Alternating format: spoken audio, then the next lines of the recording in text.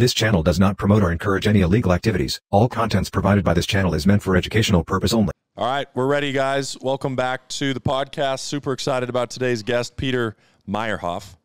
How old are you right now? 37. 37-year-old. Lots to talk about today. I think today's all about overcoming obstacles, perseverance. From what I know, you had a lot going for you younger. Yeah. Up till 18. You went to prison from 18 to 30. Yes. We'll obviously go through that. Your nickname's Chappy from that, from what you told me. Yeah. And, yeah, today I just want to talk about that story and Cool. really more so how can we relate the perseverance into the business world. So go ahead, just introduce yourself, and we'll get going. Cool, yeah. Peter Meyerhoff is my name. The nickname is Chappy, and it's literally just I got it from a chapstick addiction I got in prison. And when you're a youngster in there, you don't get to say what your nickname is, so I got that nickname labeled to me, and I've been running with it since then. I got a website, petermeyerhoff.com. Podcast is Roll Call with Chappy, and that's CHAPPY. And I'm on the same mission. I'm just trying to change and inspire the world to overcome things that people think they can't overcome. Yeah, cool. So just going back, where'd you grow up? What state? What would that look like? I grew up in Ahwatukee, Arizona, and then, I had it all as a kid, like I was in a movie as a kid, I had a modeling agent, I was a top athlete, and screwed all that up and ended up becoming Ahwatukee's Most Wanted before I went to prison at 18 years old. Ahwatukee's Most Wanted.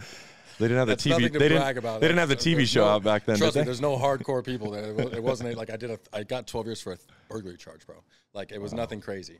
So yeah, let's just start there. Okay. So You want me to tell you how my life spiraled out of? yeah, I want to go through it, and then I want to get into prison. What Yeah. you learned in prison. Is it like the TV shows you see, and then kind of come out and let's talk about your business today. So let's start there. How'd you get in there? Yeah, so I had honestly, I had a fake sexual assault when I was 15 years old. We weren't even driving. We were freshmen in high school, me and my best friend and two hot chicks in school that I've known forever. They're old. We weren't even driving, so their older brother would supply the alcohol. They'd literally sneak out of their room just like that. They did a sleepover, like you do when you're kids. They come over Friday night because my mom's a flight attendant, so my house is always empty. We hook up Friday night. I lose my virginity. Do the same thing Saturday night. Literally the exact same thing. 2-on-2, us four. And then Sunday, I call him, and somehow she says I had sex while she was sleeping. And I'm like, what do you even mean? I don't even know what the fuck that means, How's that possible? Literally, I was like, I don't even understand that. And nobody backed me up. Literally, my own best friend didn't say a word about it. I was going to say he didn't. Didn't say a word about it. And to this day, the only thing I can think of is that she was hammered drunk and got caught sneaking in or something, and it was the first thing that came to her mind to take some of, attention off her. It's the only thing that makes sense. To cover for her own self. There's zero reason to ever say that, And I think that's what it was. I don't know. But also all my friends, I went from being the dude in high school to I couldn't go to high school. Literally, I had to leave. I wasn't safe there, and dropped out of school, started hanging out with dudes that aren't in school, and all these dudes do hard drugs, and I've never even experienced this shit or even seen these drugs. But I don't care anymore. Literally, I have zero to live for, that's how I feel like my whole life's over, I was a top athlete. I didn't get to play sports in high school. This happened before my freshman year was over, so all my sports are gone. To this day, I've never played a high school game.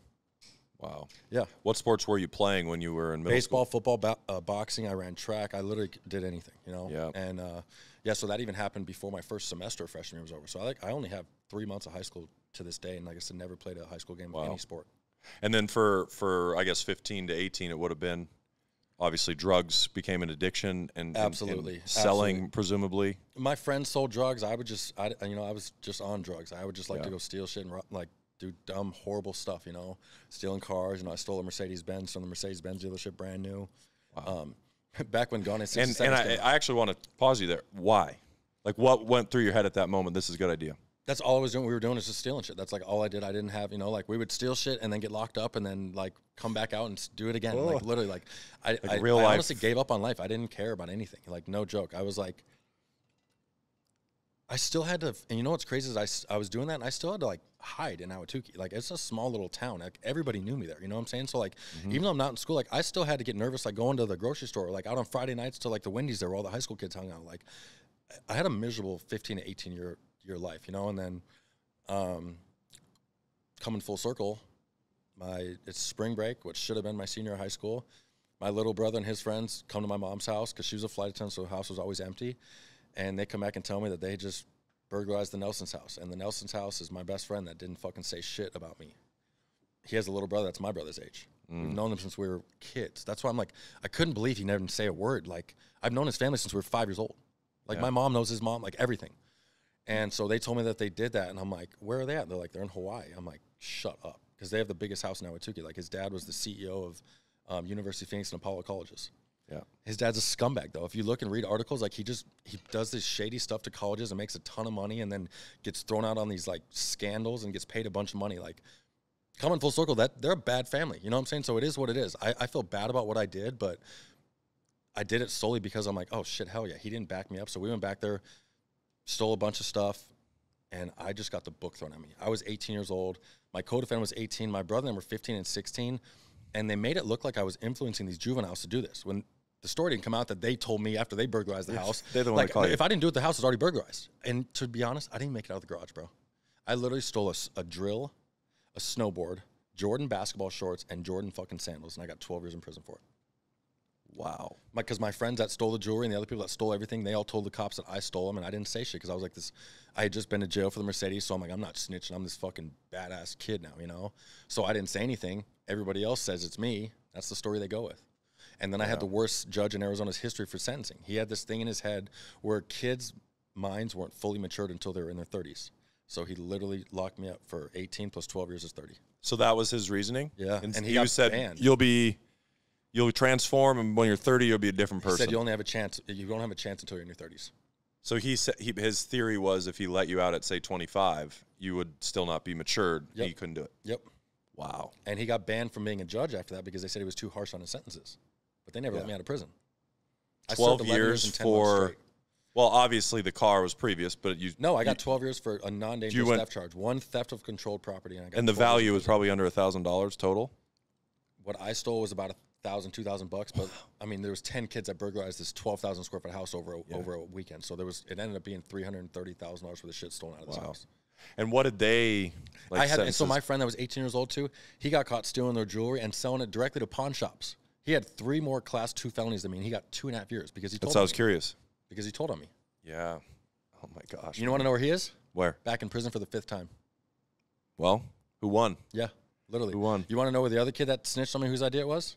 Dead. The cops killed him, and he got out of prison for the 3rd time. Oh my gosh.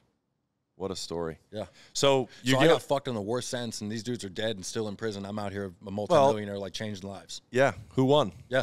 So it was all meant to be. Like the sentence was meant to be. Like I got put in maximum security and like did all that suffering in there, like because like for what I do now, like with the prison curriculum, we'll get into that at the end, but like people in prison don't listen to you. Like they won't listen to you unless you walk their footsteps. Right. On top of going to prison, it's even more descriptive with yards. So like if I'm on a 4-yard and you haven't been to a 4-yard and you're trying to tell me what to do, but you ain't even been to a 4-yard, or if I'm on a 3-yard now and I've been to a 4-yard and you're trying to tell me shit, but I know you've never even been to a 4-yard, I'm not gonna listen to a fucking word you say. Same goes for 4 yards of maximum security, you know what I'm saying? So I ran maximum security. Like I ran censoring at the walls when I was 26 or something. You know what I'm saying? Like the worst of the worst. I got out from the hole in Maury, which is murder Maury. Like my last 10 months, I got out and I was under investigation for an attempted murder from the most gangster 4-yard in the state. Wow. And I had 0 plans for what I was going to do when I got out. Literally no fucking plan in the world. I didn't even think I was going to get out. Yeah. Oh, I want to talk about the day you got out, but before, just bullet points, almost just for quick information, then we'll get into it. Like, what are the top 3 to 5 things that you learned in prison that you take with you today? How to hustle, how powerful our mind is. I'm claustrophobic, bro. Like, I have ADD, ADHD. Like, I spent years in a 5x7. And like, how'd you do it? You're claustrophobic. I'm like, you just fucking do it. You know what I'm saying? Yeah, like, you have zero no choice. You don't get to go out. Like, you're throwing. Sir, I need a bigger room. You're thrown in maximum security, which means you fucked up in there. Like, they give 0 shits what you say. You know what I'm saying? Like, you could fucking have a panic attack in that cell, and all they're gonna do is put you in an even smaller room and like shackle you up. You know what I'm saying? Like, you don't get to say anything. Yeah. So I didn't learn anything positive in there except for like literally how to hustle and like how to like just how strong my mind really is. You know, because I was weak-minded when I went in there. You know, like. I remember being in the county jail, and my mom was, I still remember this like it was yesterday. She was at Applebee's, and I was fucking crying. I'm like, how the fuck are you at Applebee's and I'm in jail right now, you know? Because I couldn't do time. I couldn't fathom that, like, life went on, and I was in here, and come to think about it, I still had 12 years to go, you know what I'm saying? And it's like, you get used to it, then you just, you know what I mean? It becomes normal. You grow up and you tell yourself, fucking, you know, you put yourself in there. It is what it is. And granted, I think I have the worst theft charge in Arizona's history, I believe, for not going to trial, you know. And I was bitter as shit about that. And that's why I got into prison politics, you know, and started, like, running yards and stuff. Because I didn't care. And I was like, if God was real, how the hell could he give me a 12-year prison sentence, you know? And it wasn't until, like I said, thank God I went and did my last 10 months in solitary confinement and really had to look at my life, you know? And I was like, what am I doing? All right, if I make it out of this, like, I'm done. But I even thought then I couldn't make money when I got out. Like, I thought I was still going to only be able to do construction. And I'm like, I got to figure out how to get sober, but I'm going to have a boring-ass life, but at least I'm not in prison, you know? Like, and that's why I ended up quitting my job. Like, I literally didn't think it was possible to make this money. And I was like, fuck, I got to go show these dudes, like, we can do this. You know what I'm saying? Yeah. And that's literally why I quit my job. Wow. So when you were saying when you were, obviously you're frustrated when you're in there, what point in time do you, like, timely, do you say, hey, I just got to do this? Like, did it take you a year? Did it take you 6 months? Like, when did you mentally turn the corner? This is my life for the next 12 years. Damn, yeah, I don't even know. I remember yesterday, like, I'm used to being the popular kid, you know, even in county jail, I was a kid, and I ended up running pods in county jail. Like, I'm an alpha male, you know, like, throw me in a situation, I'm gonna figure it out, you know? And I remember walking the first night to, like, dinner at the chow line, and I'm like, holy shit, like, I am a nobody here, you know what I'm saying? Yeah. Like, nobody even, like, recognized me. And I'm like, how the hell am I gonna do this? And I remember, like, I could tell they didn't, like, think anything of me. I'm really good at reading body language and stuff, you know, like, no one wanted to give me too much rap and conversation and stuff. And I ended up, like, picking a fight with the dude, like, solely on purpose. And because I heard about doing stuff like that, you know, and it was the dude running my building, and he was legit twice my size. It was like Jason Jonas against me right now. Like, that was the difference it was. And no Shout offense, out Jason. No offense, Jason Shout Jonas, out Jason on the fly. But it was that difference, you know what I'm saying? I beat the living shit out of this dude. And I remember we go on lockdown for a day, and the next day you come out to chow, and all these dudes are like, youngster, we heard what you did. And I'm like, right then I was like, all right, I can figure this out. At least I can fight, and I can, like, do this. Because one of the hardest things about me, like, at first was like, how am I going to go around, like, with no one even giving a fuck that I'm, like, alive? That's how I felt, you know what I'm saying? Like, I'm not in with these gangster killers. I'm fucking from Ahwatukee, bro. You know, like, I don't fit in with them. Like, everybody in there's a gang member. You know what I'm saying? Like, literally everybody is a full-on gang member. And I'm like this dude from Ahwatukee with long blonde hair, and I used to model and stuff. You know what I'm saying? Like, but come full circle, I end up running pretty much every yard I touch, you know? Yeah. So I don't want to sit in prison for too long. Obviously, I want to learn about it. I want to learn about it today too. But the last question I want to ask before we get going is, what was going through your head that day you got out?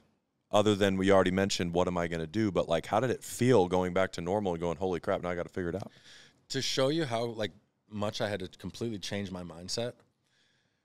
So I got out my last 48 hours. I was, like I said, in solitary confinement. I didn't sleep the last 2 days. Like, no joke. I'm not joking. I literally sat up in that little 2.5, 3-inch window thing and would just pace back and forth to myself for 2 days straight. And then they let me out. And I remember I put my blues on, and I'm like, you are fucking kidding me. Like, I cannot believe I'm getting out of prison. Like, no, I never thought, I swear to God, bro, I never, ever, ever thought I was going to get out of there. I told my family, like, the week before my one phone call from solitary. They're like, next week. And I'm like, don't jinx it. And I'm like, I don't have, like, if I get out, I'll be shocked, you know? Like, and for some reason, I had such a bad feeling. My dad lives in South Dakota. I didn't even want my dad to fly down because I'm like, just in case, I feel like they're going to hold me in here, Dad. You know, like, because they kept doing that to me. Like, I felt like they didn't want to let me out. They kept adding months onto my time. And because I was supposed to only be in solitary for like 3 months. And then, like, you had these old tickets, so here's another 90 days. And then, like, oh, here's another one, so you have 60 more days. So I was supposed to get out, like, I want to say August of 14 or something. And then they add, like, 8 more months to my sentence. And I ended up missing Thanksgiving, Christmas, my birthday, January. And I get out February 26th, right after I turned 30 years old. So, yeah, I had 0 of my 20s free. And I get out, and I remember, I could show you the video after this, but I'm, like, changing out there out of these blues because they didn't even fit me, and my dad and them had bought me some clothes, so I'm changing the parking lot, and I asked my dad, I was like, hey, can I do this right here? He's like, yeah. And I'm like, can I change this right here? He's like, Pete, you can do whatever you want now. And I'm like, I literally sat there, and I watched this to this day, so, and I'm like, I literally could see myself, I look up in the sky, I was like, holy shit, I literally can now, you know, like, yeah, I've been asking permission for 12 years, you know, and we drive out, and they give you, like, your whole packet of paperwork, and they hand my paperwork to the guy, and he literally hands it back to me, and I, like, snatch it from my dad's hands because he left a little paper clip on there. Like my mindset, like a paperclip's gold in solitary confinement. And like my mindset as I'm getting out of prison, as I like snatch the paper out of my dad's hand and like, what the hell's that? I was like, there's a paperclip on here. Like, no joke, try to hide it like from the cop right there while my dad's talking to him, like saying bye to him. And my brother would look at me, and I look back, and I'm like, "Oh fuck!" Like that. It didn't even click to me, and I was like, "Oh my!" I'm like, "Well, this is gold, and where I just lived half my life." You know what I mean? Yeah. But that's where my mindset was. Like, I'm sneaking paper clips out of like paperwork and stuff, and then they let me out on the streets with zero plan, no joke, not a plan in the world of what I was gonna do. So you're driving out, and I'm getting to find out this house that I've been writing letters to for years that I'm gonna go live at, but I don't even know where it is, and I've never seen it. So it's like, it's such a surreal thing. You're driving down the street, and I'm like. And I remember my dad was like telling me, he's like, this is where you turn right, you know, this is your street. And then he goes, right here, and then this is your cul-de-sac, you know? And I'm just like, it was like I was a little kid, you know? Right. But I'm this 30-year-old fucking big shot call. I was 264 pounds, you know? Like, I was huge. Okay. So you get to the house. Every time I love watching crime-related stuff. And I sometimes have watched prison shows and different things. And one of the interesting things some of these shows show is, like, they've been in for 10 years or 20 years. What was the thing that you saw that we now had? Like, for some of them, it was like new technology or a new restaurant, or like, what was the thing? Like, what food did you eat? When I walked, I couldn't even eat the first 2 days, bro. Like, my stomach was in knots. And, like, we had not catered stuff. Like, my mom just, like, it looked like it was catered. And I just was just picking like at a stuff. celebration. My stomach hurt, yeah. I had family flying from all over the country and stuff. And, but I couldn't even be around them. Like, so I had friends that would keep driving over. And I'm like a little kid. I wanted to go for rides in a car. Like, no joke. Someone would come over and I'd be like, take me to the gas station. Take me here. And I just like riding in the car with the windows down. Like literally almost put my head out of the thing like I was a dog. Like you're a dog. Like I was a dog, you know? But you got to admit, I'm in solitary confinement. You don't get fresh air for 11 months straight. Like it's not 23-hour day lockdown. It's 24-hour day lockdown. I didn't leave that cell for 11 months, bro. Like when you shower, they shackle you up and then leave you in the shower for an hour. So I would refuse my showers. I would just bird bath over the toilet every day. I do my prison routine, solitary confinement, wherever I'm at. Wow. So the hardest thing, sorry, I got sidetracked. No, you're good. The craziest thing, so I went away with the Nokia phones with Snake, no flat screen TV, no Bluetooth wasn't even out. I remember first hearing about Bluetooth, and I was like, no way, you know? And I remember hearing about the old Razor phones, like when I was on my second yard, and I was like, damn, I want one of those phones, you know? And I walk in my brother's house, and I swear, bro, he had this 60-inch TV right in front of his pool table, and I, like, fainted. And I, like, started just bawling, and I was like, oh, my God, the TVs are this big out here, and I, like... Just everything. You look around, you're like a kid, bro. Like, you can't believe that this is the world. And then I'm like, I can't believe I get to live here now.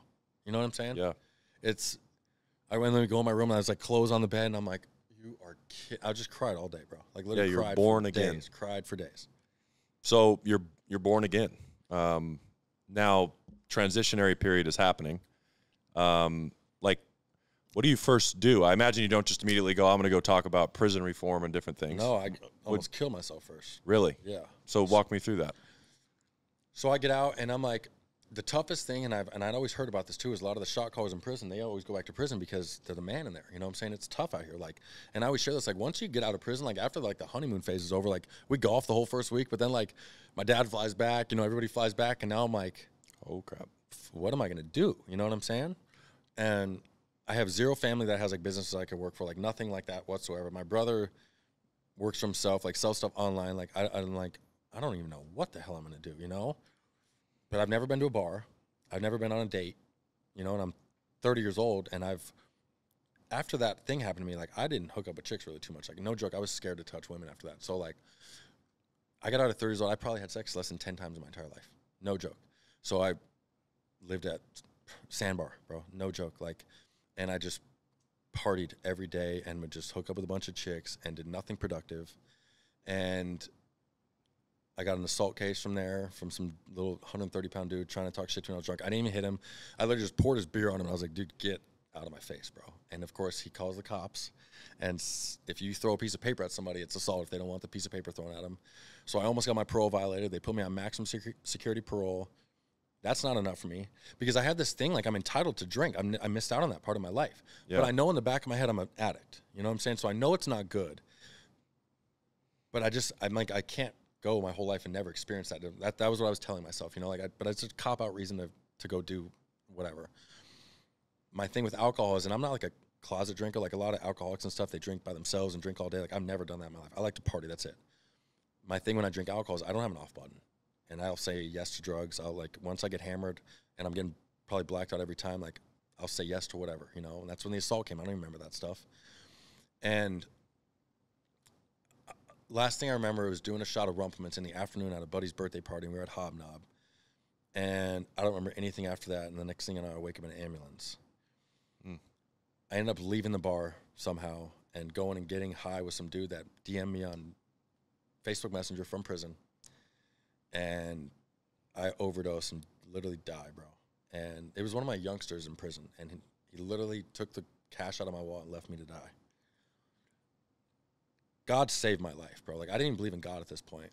And my ex-girlfriend's sister found me. No heartbeat, no anything, blue, just drenched in sweat. She said I was hunched over in the bathtub, upside down, and she couldn't even lift me up because I was 260 pounds. Yeah. She couldn't even move me until I was there. And she said I was just soaking wet. And what happened is I probably did a shot of dope and just fell right back, and he saw me go out and just took my wallet and dipped. And but that's the type of people that I was in there with. They're 95% of them are all pieces of trash, like literally. Yeah. And that was the hardest thing about being in prison. I was like, God, I can't wait to not be around people like this. That was what I told myself, you know, which is why I'm very seclusive on who I spend time with now. You know what I mean? And I didn't find this out till afterwards, but she went to go tanning, and she parked her car. She got out of her car. She even walked up to the tanning bed salon. She said she put her hand on the door handle and something told her to go home. So she took her hand off the door handle and went home to take a nap. And she's the one that found me. Oh, my God. If she walks in there and then comes back, I'm dead. Like, you don't have too many seconds with a no heartbeat. Yeah. You know what I'm saying? Which is how I know God saved. And so the whole time I've had this in the back of my head, like, why did I get 12 years in prison and go through all that rough shit? And then I was like, why was I just not in another OD case? You know what I'm saying? Like, I've had so many friends that got out of prison, just they're OD, they relapse and they're dead. You know what I'm saying? Like, we're used to doing a lot of drugs, so like you do a little bit and you're gone. That's clearly what happened to me. And I was like, why the fuck would he save my life for that? You know? And I started making, I'll fast forward, I started making 20, 30, 40 grand a month, and I'm like, what the like, it just all clicked, you know? And I was like, fuck, God is real, and I need to quit my job, and this is why I suffered, and this is why I became so successful, so I can go and show these guys what the fuck we can do if we switch that thing in our mind, you know? Amazing. What was the time frame between getting out to that moment with the relapse? I overdosed. I was, damn, bro, it wasn't even 6 months out. Wow. July, because my sobriety date is my brother's birthday too, is July 29th. So for the rest of his life, he would have been celebrating his birthday and my funeral. Would have ruined the rest of his life, you know what I mean? Yeah, for sure. So come to find out, which is so crazy here, is when I'm in the hospital and when I'm in the ambulance, I asked the guy, I was like, what the fuck happened? I thought I got in a bar fight or something for sure, you know?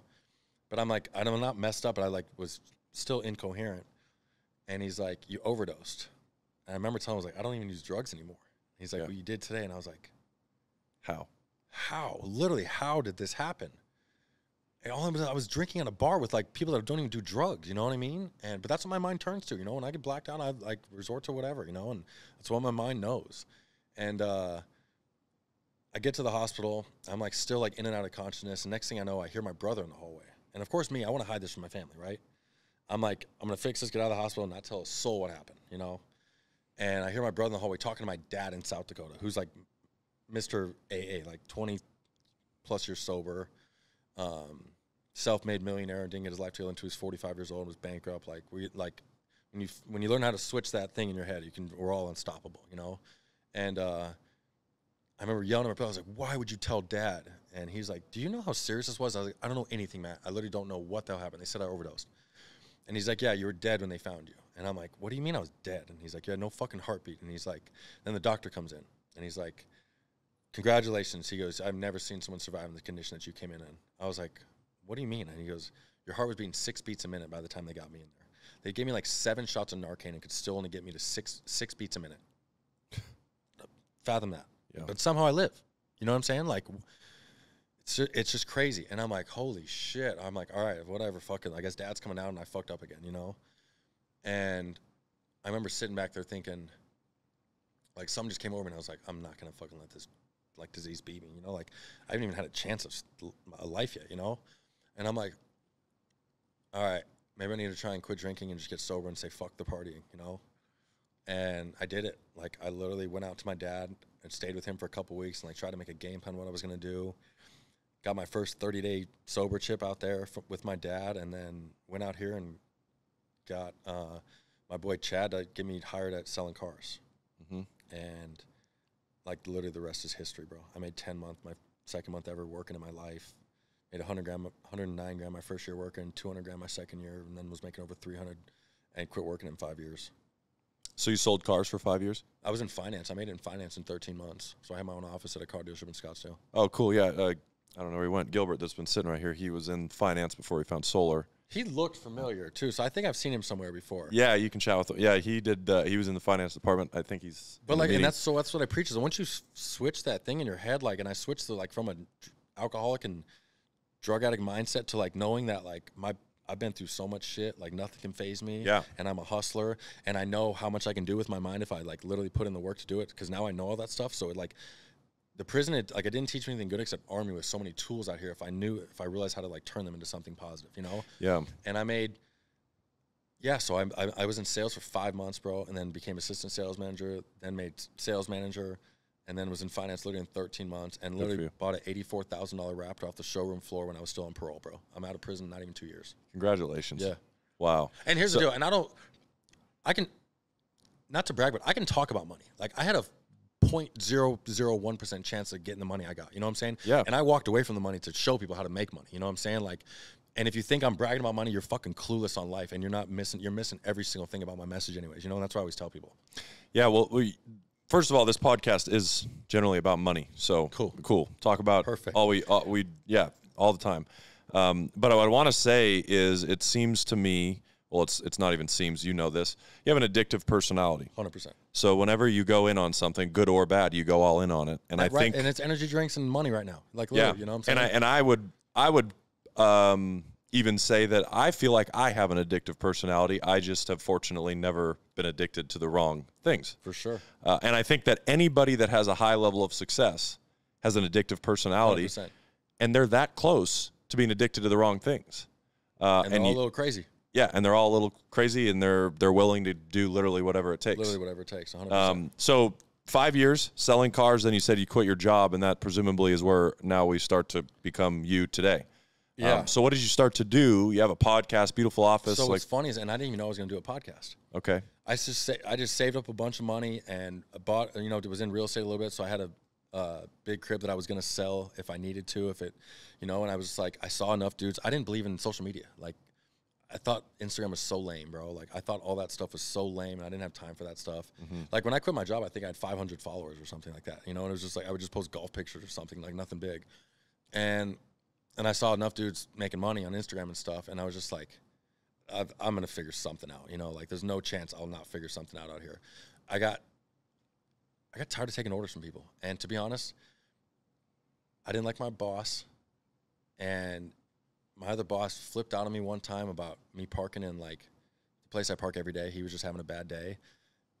Keep in mind, I'm not used to people talking to me like that. You know what I'm saying? Like, still, like, I didn't get talked to like that in prison. Like, that's the one thing, like, when I was a youngster up and coming, like, I didn't fuck up at all. Like, they told me something, I did it. Like, I've never been, like, scolded by a dude in prison, like, never. So, like, now I'm, like, a finance manager of this car dealership in Scottsdale, and my little 5'10", 6-year-old boss just reams me in front of everybody. Like, talks so bad to me, where I'm like, I couldn't even respond to him. And he's like, you hear me? And I'm just like, and I literally just looked away from him. And I'm like, and everybody's like looking at me like, holy shit. What? And I'm like, and I told him, I was like, I'm fucking out on this place. Like, that was what I needed. You know what I'm saying? Like, I've been trying to plot a way out of here. I was like, that is what it is. I'm like, no one's going to talk to me like that. I will not work for someone that's just going to fucking berate me like that. Because I can't fucking put my hands on him like I want to, and I can't yell back at him, And I was going to finish the month out. And I called my GM in my office, and, like, the only guy that ever took a chance on me, I'm saying? Nobody wanted to take a chance on me. I'm, 6'4", covered in tattoos, neck tattoo, zero work history, never had a job in my life. He's all about, like, dude, he's just the greatest human being, and he just, like, literally said he wanted to give me a chance. And so I call him in there, and I'm like, we both cried for, like, literally an hour, bro. And I was just like, I don't know what to say other than I'm quitting my job. He's like, what do you mean? I was like, I'm just out, man. I'm like, I want to go help people and do more than this. Like, I don't know what to say. I know this isn't right. Like, I'm not meant to sit in this office. Like, and he's like, well, do you have a plan? I was like, no, but I have a lot of money saved up, and I know, like, I'm just betting on myself, Josh. That's it. I'm like, I want to leave on good terms. So, like, if I screw this up, like, trust me, I'm going to come back and ask for my job back. But, like, I got to try this. Like, if I don't ever try this, I'll regret this for the rest of my life, you know? Yeah. And he's like, I support you in anything. He's like, if it doesn't work out, he's like, you can. I was like, and I know his rules. Like, you got to work your way back up. I was like, if I have to come back and sell cars, whatever, I'll make 10, 12 grand a month selling cars and work my way right back to finance. He's like, if this doesn't work out, he goes, you got your own office back even. He goes, I'm a huge fan of yours. And he goes, I'll support any one of my guys. It was just one of the greatest conversations, you know? And so I left, and what I did is I'm like a networking.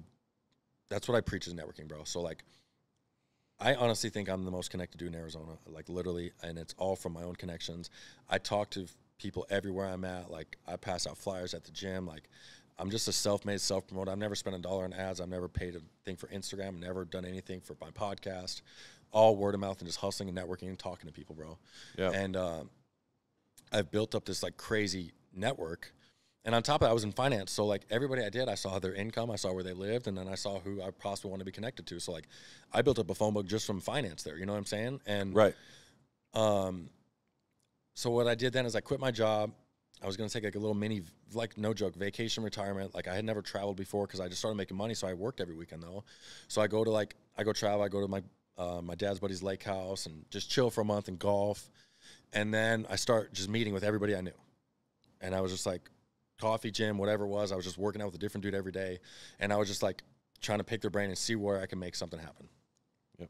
And to this day, it was a God thing. But my buddy, Justin Bowie, who was the first podcast companies that I had signed with, his wife posted, he's a really successful plumber. He owns J-Max Plumbing. I don't know if you know him. But he's like a huge, huge plumbing company. And then his wife posted like a podcast studio. And in this time, I've been interviewed by Vice TV now when I was in a car dealership. So I had this Vice TV show coming out. And I banked on that a little bit, too. I was like, I got the Vice TV show coming out. So I'll probably get a lot of traction from that. And I'm just going to try and build a name and a brand and just see what the hell I can do, you know? And I was like, what is that studio? She goes, Justin's a partner in a podcast studio. She goes, you should hit him up. And I'm like, what the hell? I'm like, that'd be a good idea. And I was like, yeah. Because I'd been interviewed on a few different ones. And the comments were always saying, like, this dude needs his own show. So I was like, that was like an idea I had in the back of my head, you know? And to this day, she's never posted anything from the podcast. That was the only time she ever posted at this podcast studio, too, which is, like I said, it was a God thing because I was meant to see that. And I go meet with him, and do you know who Big Herc from Fresh Out series is? I don't. Okay, he has a big YouTube following. He's like one of the biggest prison YouTubers. He has like 600,000 subscribers. And I brought him with me because I don't know shit about any of this stuff, and I don't want to like sound stupid. At least I have a guy that's got a following with me, you know, because I'm like all this stuff I'm learning on the fly, and that's what I said. Like, there was no one to really get advice from on like what to do. Like, no one's like done like my footsteps to the next transition. Like, so there wasn't really anyone to get advice from. You know, I would try and pick people's brains on like just certain stuff, but like, you know, I had to just figure it out on the fly. You know, so I go there. They talk about doing a podcast with us. We have a talk for like an hour, and it ends up Herc doesn't say a word, and these fools just jam me up for an hour straight. And it was a good talk. We leave the next day, and then Justin calls me again. He's like, hey, can you meet us for dinner again? I was like, sure. So we go there, and he's like, here's the deal. We want to do a podcast, but he's like, we want to do it with only you. We love your story, blah, blah, blah. And I'm like, all right, cool, let's do it. I don't know anything about it, so like we brainstormed the whole thing together. They were pretty good at it, and then I launched a podcast through them, and we were just doing episodes every other week to see how it went. And by this time, I just made a ton of more connections, and the podcast just kind of started taking off, and I want to grow, and they couldn't even grow as fast as I want to grow because I'm like, all right, I need to start doing episodes every week now, and they're like, well, we don't do that. You know, they produce like a bunch of different podcast shows. Right. But I'm like, what I told them from the jump, like, if it takes off, I want to start like doing more and more and more, and I told them from the jump. So we just ended up splitting, and I went and signed with Dave Pratt's studio at Star Worldwide Networks, and I just love it, man. Like, I feel like my podcast has the most wide range of guests that any platform has. Because I don't just put dudes on there because you're fucking, you know, a successful multi-million-dollar entrepreneur. You know what I'm saying? That shit can get boring and played out. Like, everybody has that. You know what I'm saying? I have those guys on my show, but then I have, like, the dude that ran with the prison cartel right after that. You know what I'm saying? And then, like, Sheriff Lamb right after that. You know what I'm saying? Like, everybody has different inspiring stories, but that's all I want is, like, someone to have, like, an inspiring story or something that they can teach people a ton of stuff. Like, Fleischman, like, he had no trouble, but, like, listen to his episode, you can learn so much from him. You know what I'm saying? Mm-hmm. So one of the things I picked up out of that is it seems like one of your biggest keys of success is your network. Yeah. Which obviously the cliche term network is your net worth. And that's so true because I'm not joking. Like, I'm not smart at all, bro. Like, I don't know shit out here, but like I have a ton of smart friends now. So like what I do, like when I find someone that I think is a good connection or some way that we can make money, I like have a shout out to like James Christensen, Keith Richardson, and Chris Bissney, who's my lawyer.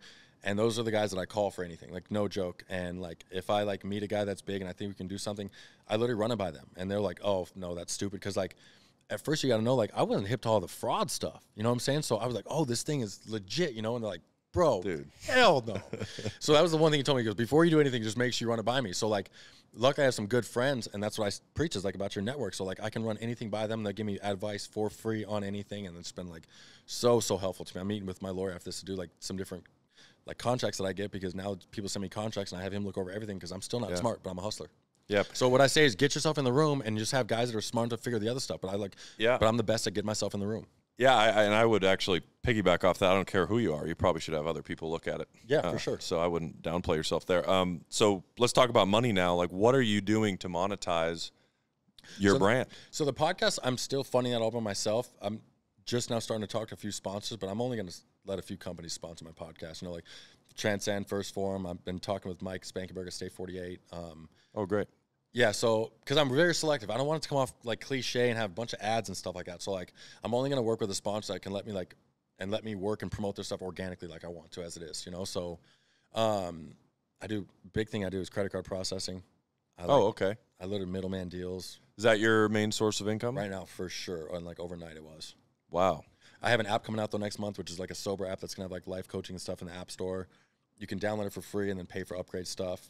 I have my own prison curriculum that I made, which this will be the biggest thing, because my podcast is on every tablet in every prison across the country, which will be 1.5 million tablets by the end of the year.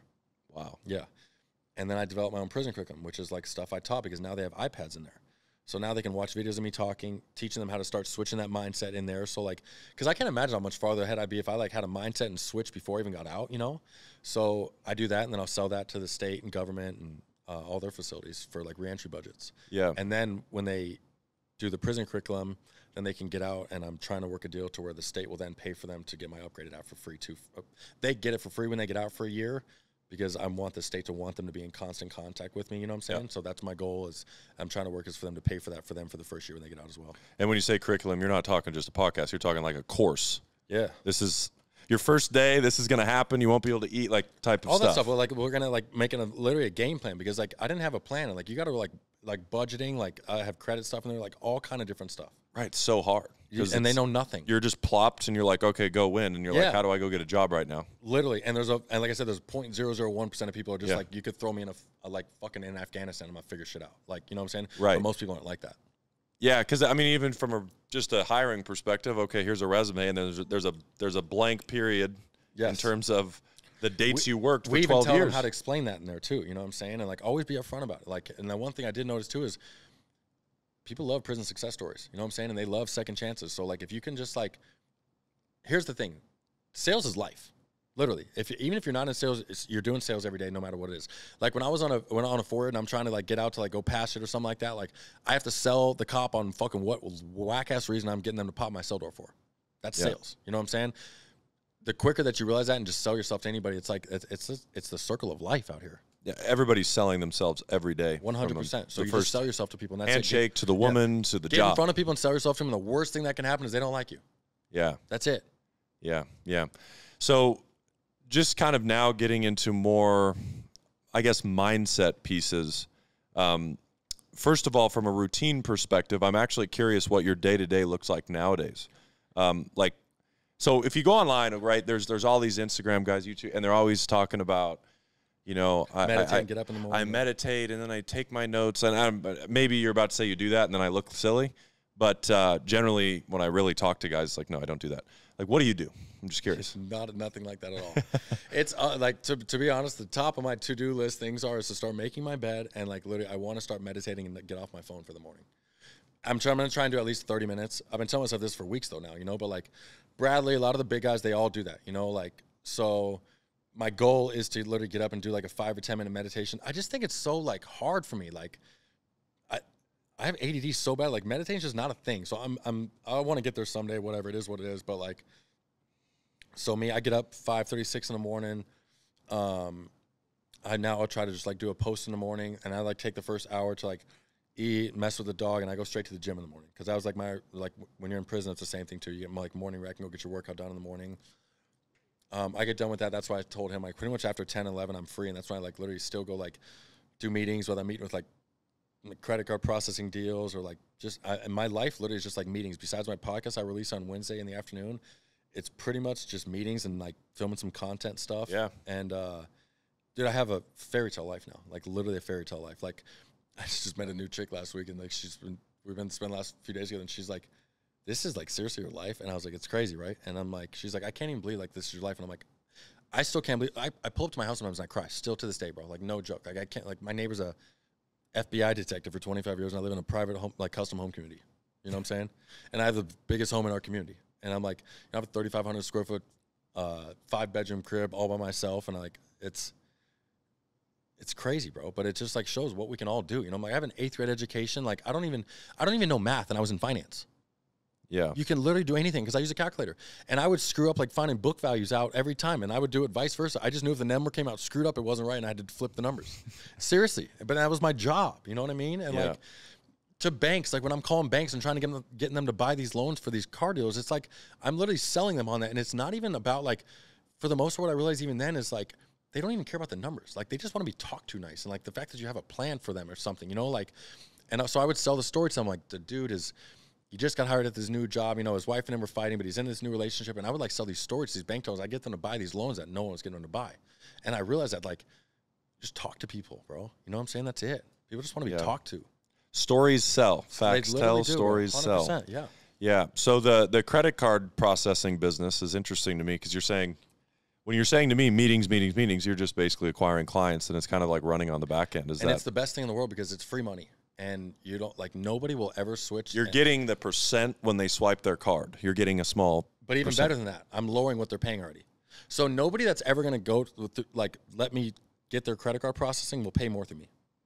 The only way I'm getting their account is if I'm saving them thousands. Yeah. No joke. I just got a direct line with a dude that has really, really good rates with the bank, and it turned in. He proposed the idea to me because I have so many contacts. And what I did is I ran this by my 3 smartest friends, and they ended up using it and saved one of them, the biggest one's like 300 G's a month, bro. Wow. But his company does 70 mil a month. Is it payroll too or no? What do you mean? Is it just credit card processing or can it be also, you know, sending out payroll, invoicing? They do all that. And they do even PIN debit. So, like, that's one of the biggest ones is PIN debit and marijuana industry. Wow. Which is that, I don't know too much about that. That's really generally a cash only business still. Mm-hmm. That's why you can only do PIN debit. They can't do credit until it's federally legal. Which they say this fall or spring it'll happen. I guess it could happen. Yeah. Yeah. And that's what I do. So then I hire, not hire, but, like, I recruit a bunch of, like, I call them, like, my youngsters out here, like prison youngsters that want to go make extra side money and then go get them businesses. All I do is have them go get me credit card statements and send it. I give them my guys. Literally, that's all I need is one statement. They send them back a full out-the-door comparison, breakdown side by side like you're buying a car. It shows them how many thousands they're saving with them. If they switch, monthly, and then a 5-year savings. If they like it, they switch. It costs them $0, and I get paid every month. It's funny. It has a lot of synergy to solar. Yeah. You're sitting down. You're saying, hey, you're paying $200. We can get you to $150. No money out of pocket. Sign here. The difference except for there's no loan. Exactly, because I didn't do solar for that myself. Yeah. So the mindset, just swinging back through, I just wanted to learn about that a little bit. Like, from a mindset perspective, first of all, I agree with you on the phone thing. That's one thing that I have been trying to accomplish. Yeah. It's like, just for small spurts of time, it's almost impossible. Like today, I had a meeting got scheduled at 5 a.m. this morning. I didn't need to have my camera on, but it was on Zoom. So I'm like, I'm setting my alarm at 5 a.m. So then you're literally alarm, Zoom, you're on a meeting, and from there, I mean, there was never another moment where I haven't been on my phone. Anthony, we had another gentleman on our podcast recently, and he said he doesn't do meditation because it's hard for him. And I find that a lot of people are ADHD in this world because all of our attention spans are screwed. So bad, yeah. And he said, I have a period of pause. And he's like, all I do is go out to the balcony. He has a dog as well. Just no phone for 10 minutes, and I just let my mind wander however it wants. I don't have to have a structure. I could do something like that, yeah. And that resonated with me so much because when I hear meditation, I almost get scared because I'm like, for sure. Do I have to, like, cross my legs and do this, yeah. you know? Dude, I did one with a guy, and he was like, asking me, he's like, and he was like asking me a question when he's doing it. And I'm like, dude, my head was racing. I like wasn't even thinking about what he was talking to me about too. And I'm like, I told you, like, sorry. Yeah, but yeah, I've tried it. It's hard. You have to slow your brain down, and I'm sure as we're even talking, your brain's in there's a 1,000-lane highway, dude, it's never stops. On my podcast, it happens all the time. Like if my guest is talking, and it's so funny, like, but it just shows like I'm like you just figure shit out as you go. You know what I'm saying? Like yeah. So to this day, what I do is if like say you're on my show and you're making a point or something like that, but then I think of another thing I want to ask you. I already know how sidetracked I get. I'm gonna forget what it is by the time you finish talking.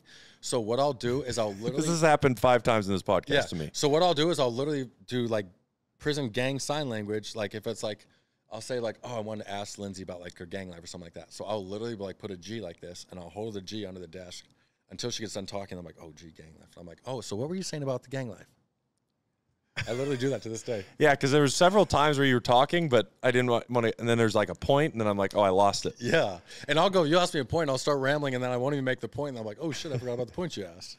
So I want to actually talk about that. But that's what I like in life. Like, nothing's perfect. Like, we just figure stuff out. And no. That's like literally what I preach. So that's there's why no it's so name to this podcast, by the way. That's why I like it. It's authentic and genuine, you know? Yeah. Just figure shit out, you know? Yeah, which I think has, so we started this company 9 months ago.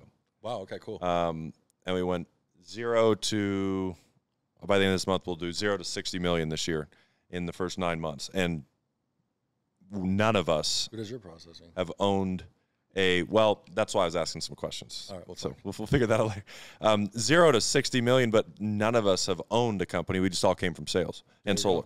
Yep. The reason I bring that up is every single day, it's just figuring it out, falling forward, failing, figuring it out. Yeah. That didn't work. That pissed off that rep. Oh, don't do that. You think this happens? I'm like, I'll ask this guy, like, hey, what do you think about this? Yeah, you just figured it out. Yeah, we talked to the reps. Hey, what do you think about this? Which I think has just so much value when you're saying that, is that there's so many people waiting for the right time. They're waiting for the right moment. They need the perfect makeup or they need the perfect camera. Just go out and start doing your idea. 100%, yeah. So before we wrap it up, I want to kind of touch on your future. Like, what's the end goal for you if you have one? And kind of what does that path look like? To be honest, I think I'm going to be like the face of like changing people's lives when they get out of prison for like the whole country. Like I think, like no joke, I think I'm going to single-handedly change the recidivism rate in the entire country, because with the podcast and the tablets now, like feds are nationwide, so it's not only like an Arizona thing, but like I'll be across the whole country. I know how people in prison think. They know, you know, I mean, there's not a dude in prison that can say he didn't do this. You know what I'm saying? I've done the max, the super max. I've put work beyond work in prison. So like, I honestly think it's the perfect storm, and that's why I was suffering, went through all that stuff in there, because it's what's gonna like make the biggest impact for people in there. And I plan on having like my own housing for them, cars. Like I'm gonna have an entire movement for dudes when they get out of prison and stuff out here. Wow. Like I'm gonna be the bank, like for even with cars with them, because they get out here. I did finance. Yeah, they're getting their mom a cosign or something like that, or if not, they have a 29% interest rate. You know what I'm saying? They have a $600 car payment. And then people wonder why they can't get out of the rut, and they end up back in prison. They literally, and they're making $15 a month. Like what the, and gas. Hashtag Joe Biden. Like, you know, I don't ever like to talk politics, but yeah, like, you know what I mean? It's like, and that's where the budgeting comes in. You think I got to get a car and a job or whatever, and you don't even realize that your car and your gas is costing $1,000 a month right there. That's as much as your rent.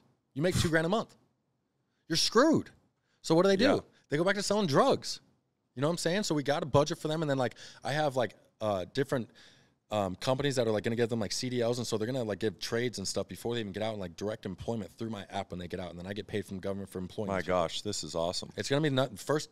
No, I'm not joking. This is never been done, because it's never been possible because they didn't have iPads. Now they have iPads. It changes the game. Well, and by the time they're out, they've already been on the program. They already feel like they know you, and they're with it. And they're with it. That's incredible. And in terms of just kind of another greatest thing too is like I want to like get them to walk away from the gangs when they're in prison even too, because like, you know, I almost caught sentences like getting out right before I got out, you know, and it's like that's not cool. But they'll only listen to a guy like me telling them it's not cool. You know, they won't listen to me. No, they won't. They won't listen to the parole officer. And that's my biggest thing. Is like, bro, the Aryan brother dudes were snitching on me till I got out. Like literally, like everybody snitches in there. Like, and they just like, it's the dirtiest place in the world, bro. Like it's and kids risk their lives for these dudes. You know what I'm saying? So that's the biggest thing is I want to get in their ears and tell them like, fuck those dudes. What's cool is changing your life. You know what I'm saying? Be so selfish that you actually put yourself first for those once. Those motherfuckers don't care about you. They don't give a shit about you. And I'll tell them, like, trust me, the fools would just eat me up. And I would put in, dude, mission after mission and end up in solitary confinement and barely sending me some tobacco in there. And then I go back to Max and fucking same thing over again, you know? And then they're snitching on me. And it's just like, dude. Yeah. Yeah. You can tell I was so frustrated with it. Yeah. But the change that you're making is just phenomenal already, and this program is just, I mean, and I've only been out of work for a year, but I just started all this stuff. Yeah, that's what I'm getting at, is just this is all new, which is why it's, I mean, you have ideas, I mean, you're just constantly working on this. Yeah. Yeah, I've had this conversation. I don't watch TV, bro. Like, I don't even watch TV. Yeah, I agree. I don't either. I can't. One of the actually things about stress, trying to manage stress in life, I believe it's directly correlated with watching the news in particular. For sure. I mean, when's the last time you hopped onto a news show that they were talking about something super positive? I mean, negativity sells. Mm-hmm.